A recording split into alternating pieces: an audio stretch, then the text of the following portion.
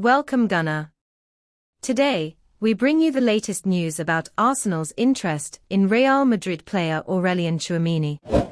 But first, leave a like to support our channel and take the opportunity to subscribe and follow us daily.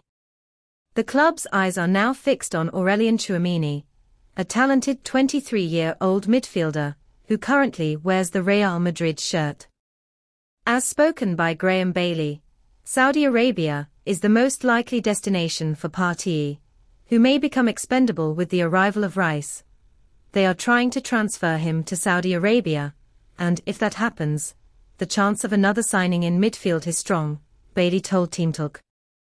With the possibility of Partey's departure looming, Tchouameni should become Mikel Arteta's priority target in the transfer market.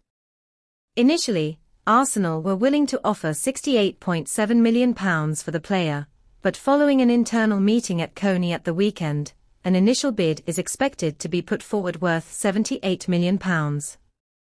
This pursuit that Arsenal must do for Tchouameni will leave Liverpool as favourites to sign Lavia, another young midfielder who is on the Gunners' radar. So fan, what would be the best investment, Tchouameni or Lavia?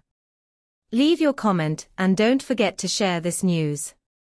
We'll be back with more updates on Arsenal's new interest.